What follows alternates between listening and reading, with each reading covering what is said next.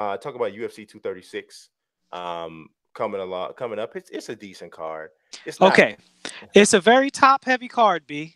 So I'm going to ask for the sake of the audience at home, them lower level fights, let's go on and What are you run talking through about? that. What are you talking about? You You don't mean want to what? talk. You don't want to talk about no anybody on the lower level. No, we can talk about them, but let's not give them more time than they're due. Yeah. Oh no. I mean, yeah. A I go couple of them to. is like OFAB versus Oh.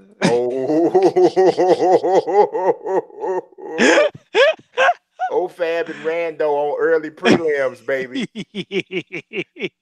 And they are definitely not popping for PD. if I had the time, I would draw that picture tonight. Yes, that If I would had the be. time and I was a meaner person, I would draw that Oh my picture. But I'm God. not. I don't, and I'm not. So It is funny. It would be funny, and you would you probably get about 10,000 new probably. followers. All right, so the of the early prelims, Oh, the we doing early prelims? I'm just Wow. just give me 20 seconds, and then I think everything will be all right. You are Okay, okay, okay. you are not a What's the story, you V? are not a millennial. Why are you What's the acting story, like V? you can't? Come I'm on, terrified. I'm terrified that we're gonna be sitting here no, talking about, you know, stop it. Sukumat. Andre Sukumata. Sukumata. He's an exciting fighter, but his fight IQ is like 3. Like it's not good. But so he's probably gonna lose to Montel Jackson. But anyway, Curtis Melinder is a fighter that I really like. He was just on a main card, but he lost, got dominated because he has no ground game at all. And so he's taking on Bilal. Remember the name Muhammad, and he's from Chicago. So and he's Bilal is mostly, I don't want to call him a brawler, but that's the style that he's most comfortable with. Um, he cannot out. This is a good fight. This is a very good fight. This is a fight that could be on a main card on most events, right? And it's the featured early prelim. Um, he can't beat Curtis Melinder striking. He can't. He's going to get knocked out if he fights that way. So if you're but I have a feeling that he might do that. I have a feeling that he might try to do that.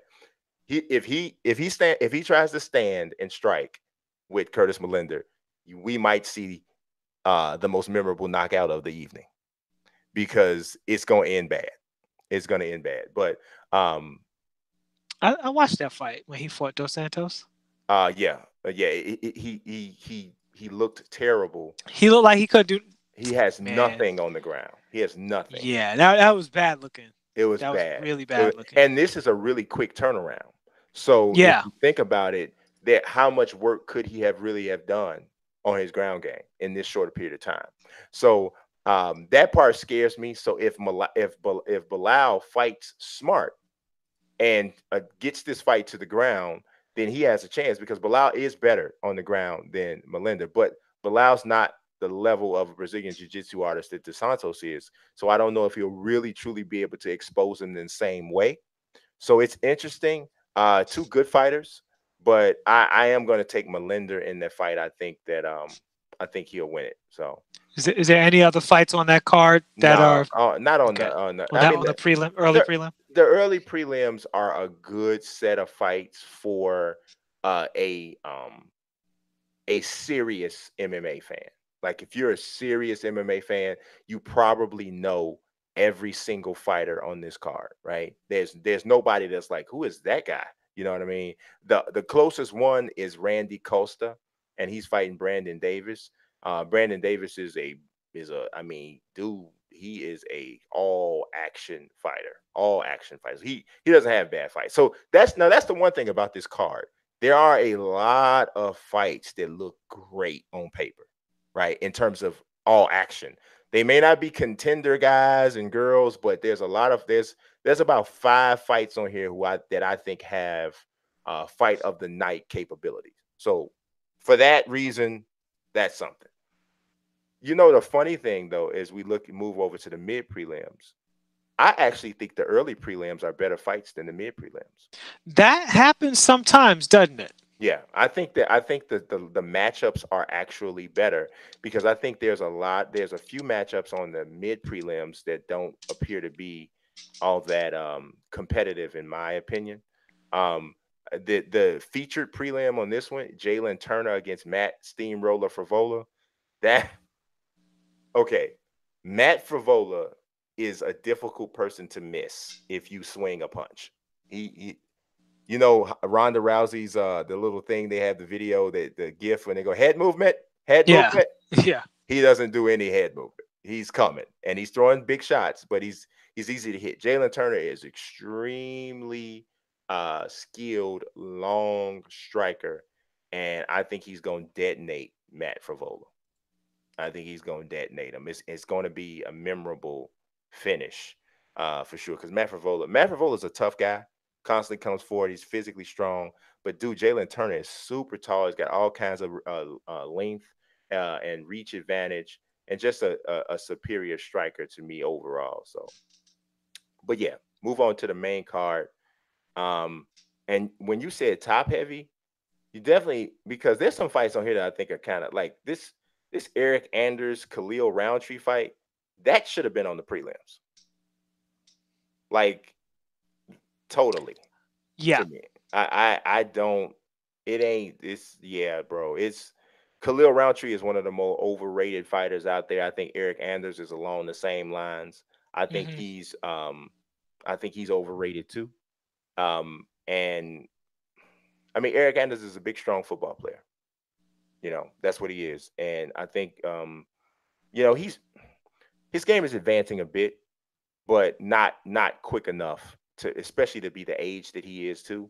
Um, I don't. Yeah, I that fight doesn't excite me. I have no idea who's going to win, so I guess that's a good thing. They both big, strong guys that can crack, and good athletes overall. But yeah, I'm not super excited about that. Ovin St. Preux always has good fights, and Nikita Krylov does too. I think this is the second time they fought, to be honest. I think I remember them fighting before, back when Nikita Krylov was in the UFC the first time before he went away and came back. That's a decent fight. Alan Juban against Dwight Grant could be a very exciting. Both of those guys are action guys. Um, but the co-main event and the main event. Who do you have with Kelvin Gastelum and Israel Adesanya? Here we go. Talk about people who know how to fight. I love it. All those other people know how to fight too. I'm talking about on the UFC championship level. You know, and when I say championship, I mean people who have a chance to threaten people who would fight for the belt. I don't. So I'm including spoilers.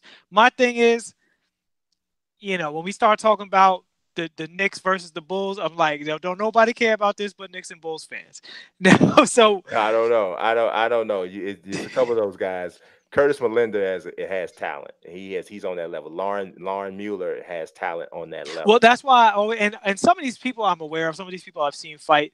But for me, it's about, is there an up and comer that, you know, shouldn't have been on this card this low that we need to be paying attention to, and That we've would kind of discussed that. that would be Jalen Turner. That would be the one Yeah. I would say. So Gastelum and Adesanya. So the interesting thing about this, okay, Adesanya against Anderson Silva exposed a few things about Adesanya that when he was just, you know, shooting up the charts, people thought, you know, they automatically now they go to John Jones when a guy starts knocking people out. Who's going to be the next John Jones? That's the thing. Adesanya does not have incredible knockout power to me. It's He's a good striker, you know, maybe an overall great striker. I don't know what he's like on the ground against high level competition on the ground. And Gastelum's a really, really strong man. But speaking of not having knockout power, I mean, Gastelum's never been knocked out, which is, you know, great. So Adesanya probably not going to knock him out. But for Adesanya to beat him by decision, you looking it up?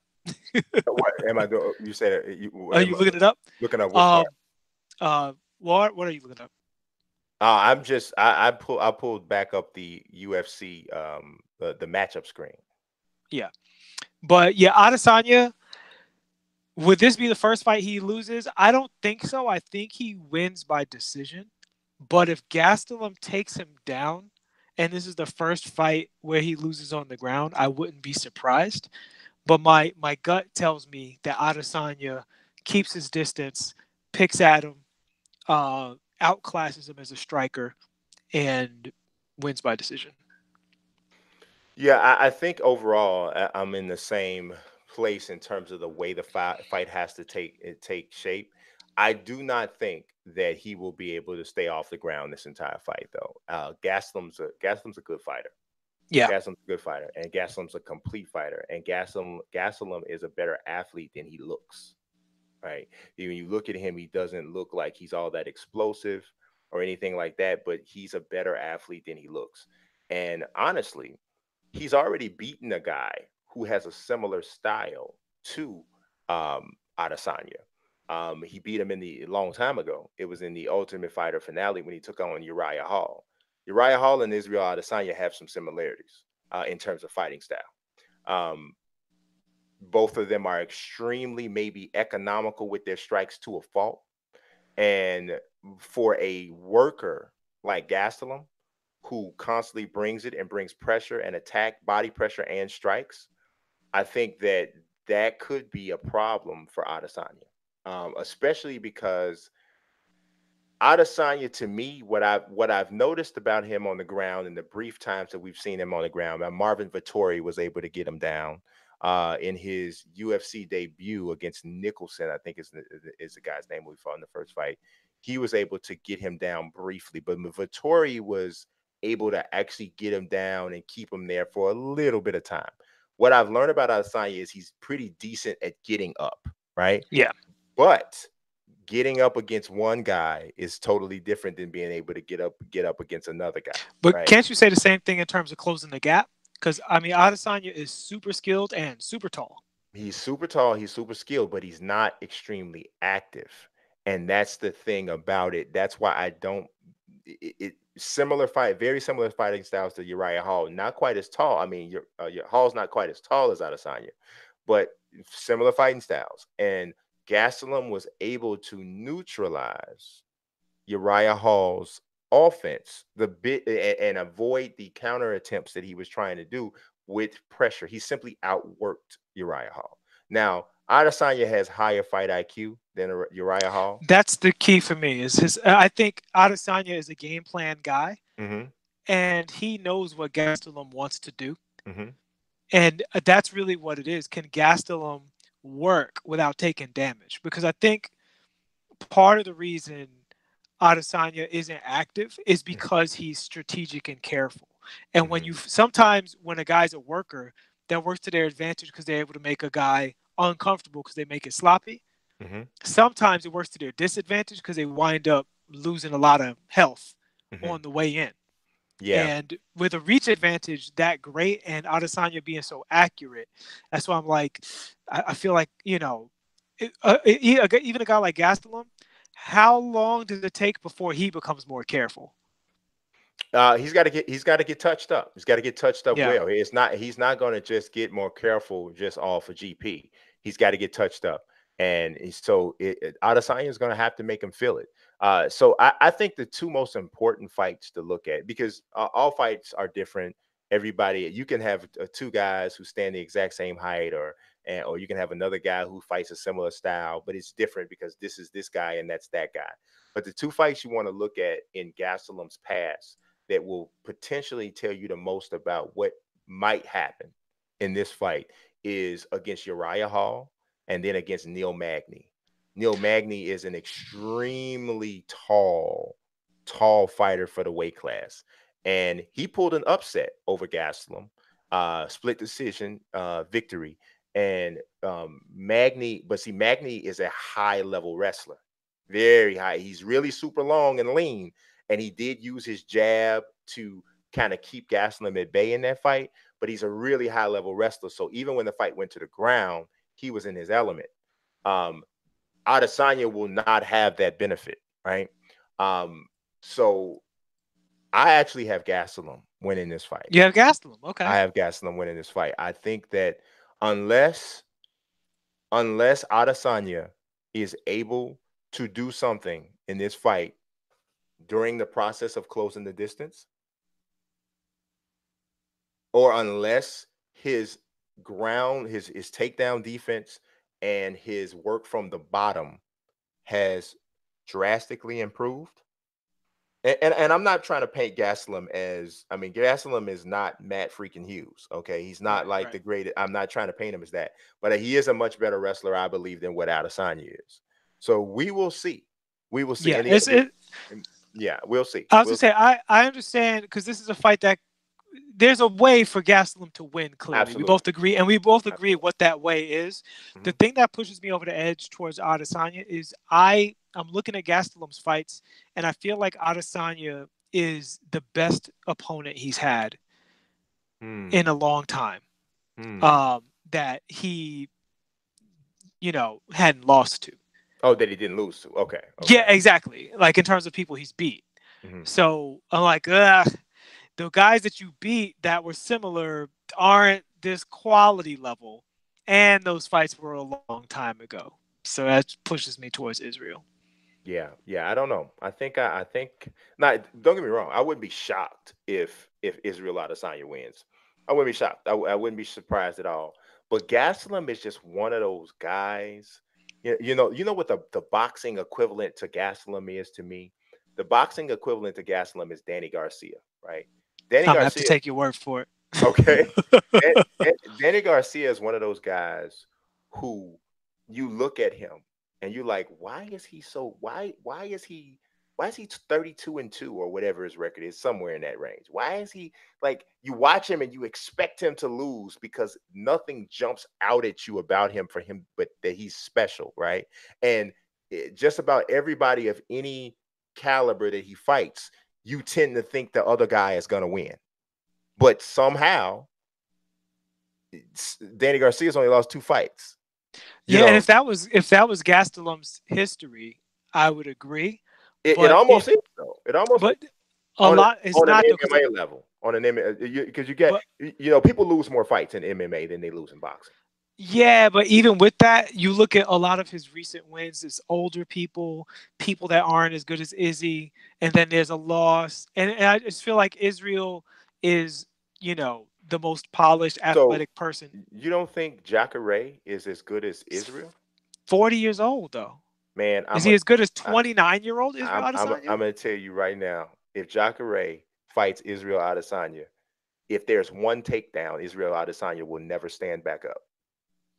If It there's might, I one mean, from a takedown. stylistic standpoint, that might be true, but we agree that Gastelum matchup wise, because of his wrestling background, isn't as at a disadvantage against Souza the way Adesanya would be. But in terms of just overall skill and quality, especially as a striker, I think he's dealing with a different beast in Adesanya that he's dealing with Souza. Yeah, I think he is, but I think that the thing about Jacare is that Jacare is effective in both stand up. His stand up has gotten a lot better. I really wish that he had moved his training camp to Florida 5 6 years ago, where because his striking has grown exponentially since he moved his camp to Florida. I wish he had done it earlier.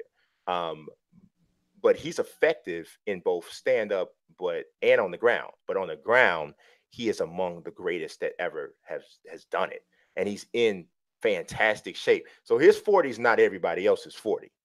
I think it is though, because in his last 7 fights, he has 3 losses, and he basically was unbeatable in like If the last if you not look eight at fights before that. if you look at who he's fought and you look at the actual fights, because to be honest with you, I thought he beat Gastelum. I thought he beat Gastelum. He knocked out Chris Weidman in a fantastic fight. He lost to Robert freaking Whitaker, who is a monster. And then the other fight he lost besides that was Yoel Romero, who is another monster, and he And that was a lost them by great fight. a split decision. So Yeah, it was a great, yeah, great fight. And there's and my thing isn't that Yakare is trash, but he's older. And it's what I said. It's what I said to you about Woodley before the Woodley fight. I'm like, once you get over the age of 36, mhm. every fight is a how are you aging fight. It is. And It's a barometer. Is this the night? correct, Is this the night fight? is this the night? And Yeah. so I look at it differently than if he fought Souza 4 years ago, 3 years ago, right? And Adesanya is approaching his MMA prime. Yeah, So I think he's smack dab in it. But here's the thing. I was very like the more I like as I discuss this, right? As I the more I discuss Adesanya, the more I'm realizing how unimpressed I was with the Anderson Silva fight. Because I didn't realize how unimpressed I was. But because of the way he looked in that fight, his aura of invincibility, and of course, obviously, I'm just well, using that that's what I term. said in the opener, right? I'm Is just that using that term, but nobody's truly invincible. no, I know But what you mean. The that aura. You whole said the aura of. that whole thing, right? It doesn't look as strong to me. And But see, and this is exactly my point, though. mm-hmm. I agree with you, and that's what I said in the opener. That you look at the Anderson Silva fight, and you can see some holes in his game.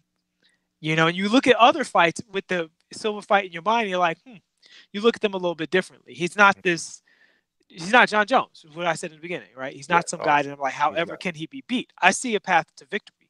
But even with that, and it's almost especially because of the Silva fight, the Silva fight was what it was because Adesanya got hit a few times and fell back on his intelligence.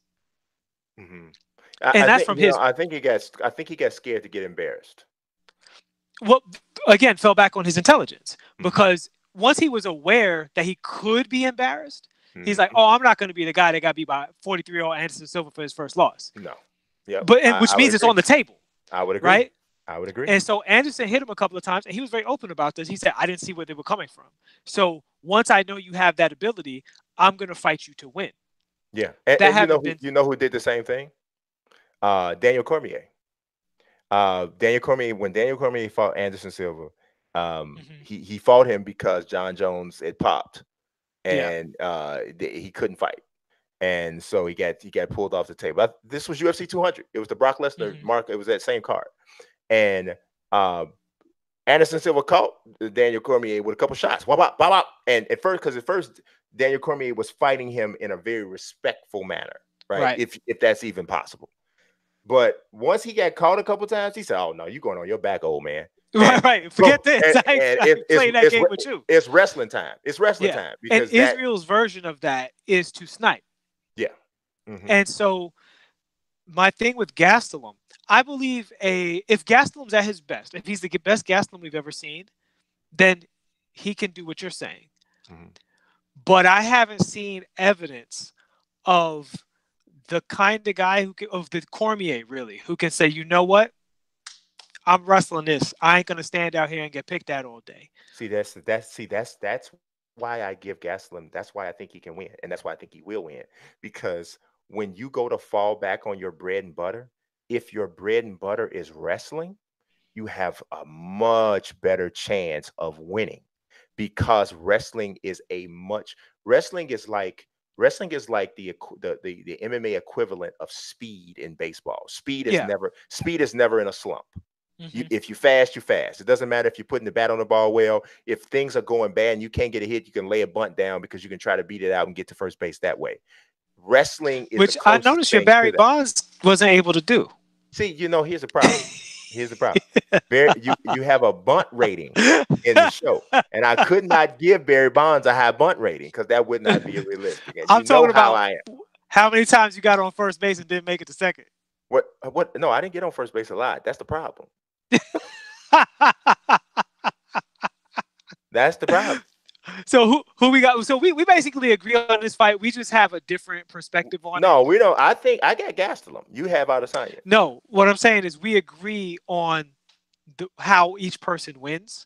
We agree on what the matchup is. It's just a matter of, in the coin flip, what's more likely. You think it's more likely that Gastelum rushes him down. I think it's more likely that Israel is able to force Gastelum to be conservative, find a way in, and that him spending that time finding a way in and not taking damage is a decision in Izzy's favor. Yeah. I mean, like I said, I wouldn't be shocked, but we'll have to see. But we agree. We making different picks, but we agree on the match. Right. The way it has to happen is a different result. So all right. So all right, main event.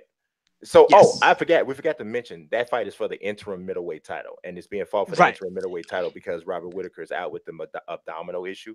Hmm. So whoever wins this fight will fight Robert Whitaker later in the year. So there's that. So all right. So the next fight is a interim lightweight title fight between, and the reason why that championship is a bit on the shelf is because of what we've been talking about with the brawl with McGregor and her Habib Nurmagomedov. Nurmagomedov is not eligible to come back until September, so he can't defend his title before then. If you have this fight now in April, you give whoever wins this fight 5 months to prepare, to recover and repair for Habib in September. So that's why this works. There's also on the table that Habib could fight Tony Ferguson, which this fight has been scheduled 4 times already.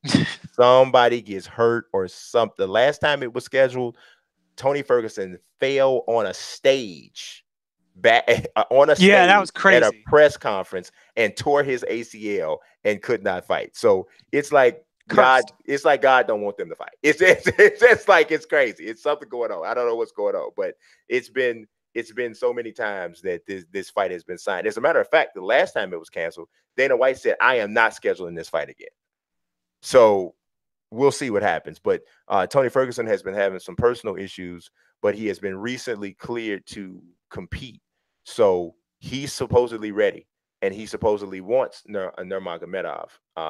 And you can make a strong case that he deserves a title shot even more than this winner. Yeah, in the octagon, he's earned it. Obviously, he's been dealing with what seems like some anxiety stuff. Yeah, Um, so some sort of personal issue going on. It's yeah, seemed like it got kind of scary.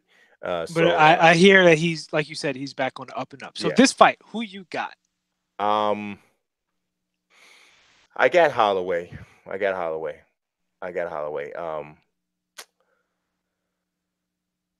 I I just think that Max is Max. I think Max has the most impenetrable stand-up game of any fighter in the sport right now. Hmm. I think that, and it's so funny because if you watch Max, it really doesn't look like there's anything, oh my God, glamours and lights going on with the striking game. He literally squares with the left foot in front of the right foot. He keeps his hands high, and his reflexes are so good for parrying and countering with straight shots. You very rarely see Max Holloway throw anything that's not straight. And he just breaks guys down with constant pressure and straight, accurate strikes. Doesn't lift his foot off the ground much. It's really crazy. But and you see these high level wrestlers sometimes. I mean, he doesn't fight that many high level wrestlers, but you see guys like Brian Ortega just incapable of getting the fight to the ground. Brian Ortega is one of the freakiest submission guys you're gonna ever find. I mean, insane. Is it's it But trying to penetrate Max's stand-up game is to me, it's one of the like 3 to 4 most difficult things to do in MMA today. And I just don't. And now Dustin Poirier is a really good wrestler, and he's a very smart fighter. Hmm. And he beat Max 7 years ago via submission, but that was baby Max. Right. That's not this guy No, today. for the audience playing at home, Max hasn't lost a fight since LeBron was on the Heat. Which, for clarity. Right. Yeah. So It's been a long time. obviously, I need to see it before I see it. And until Connor comes back and fights Max Holloway, there's nobody Oh my or God. You don't know how much I would love to see that fight. yeah, yeah. So I in that mean, sense, I would like to see Max win. We don't talk about rooting a lot, but I think in terms of the division, if Max is good enough to win this fight, because Poirier is no slouch. now Connor beat Max already too though, but that Yeah, he was beat young. both of them Yeah, though. that was Max. That was young Max. He beat both of them though. Yeah, he beat Poirier too. Yeah. Yeah. So Poirier is a worthy opponent. Mhm. But if Max does beat him, and if he handles him, then Max is in the discussion, and we're having a four-way discussion in this division, and it's suddenly become possibly the most interesting division in the UFC. And you, Once Conor gets back. some people would make the argument that it already is. So, Yeah. you know, yeah, I just think that Poirier is someone that I have seen overcome with strikes, like overcome with with his opponent's volume and being rendered to a point where he's unable to answer, right? Um, and I can just see that happening with Holloway. Yeah. He needs to take him down. He needs to take him down, but needing to take him down is like needing to win the lottery, but you can't quite find the numbers, you know. So yeah, I got Holloway, and the crazy thing is this: Holloway's moving up a division. Yeah. So, and I didn't even mention that in my assessment of the matchup. He's moving up a division. Poirier moved up from the division as well because he started off at 145, but he's been in it at 155, settled in. This is Holloway's first fight at 155. So this is interesting and significant, man. But I do think Holloway wins. And I'm gonna be honest with you. I don't know what fight, like, Dana's going to give that fight to Holloway. If Holloway beats Poirier, he's going to give Holloway Nurmagomedov. He is. He is. And he's going to probably try to book Conor against Tony Ferguson. Against Tony, which makes sense. With that's what, but I honestly think that Tony deserves it. Tony, if you want to do it right, Tony deserves the issue is, if I'm Dana and I'm thinking Tony does deserve it, I want Tony to have ample time to get well for a championship fight. You know? So yeah, I mean, I don't know. I mean, that fight wouldn't happen. I think ideally they might want it to happen on the same card. You know, they might want it to happen on the same card because, and that's a mess in itself, dude. I don't even know if I want Conor McGregor's people in the building with Khabib Nurmagomedov. Yeah, seriously. I agree with you there. I don't even know if I want that. So, because to be honest, I never want to see them fight again. Never. No, there's no reason to. I never want to see him fight again. And it ain't even because of that. I don't want to see him fight again because I don't think that those two elements can coexist without something horrible happening. Yeah, because they got to do weigh-ins and press conferences and all that. Yeah, I think Khabib is unreachable in that. I think Connor's always selling something. Yeah. So, you know, but Conor is officially retired right now. No, so he can't. He came back. Is he back now? It was 2 days later. He said, "See you in the octagon." It was right after he posted that tweet, making fun of Khabib's religion.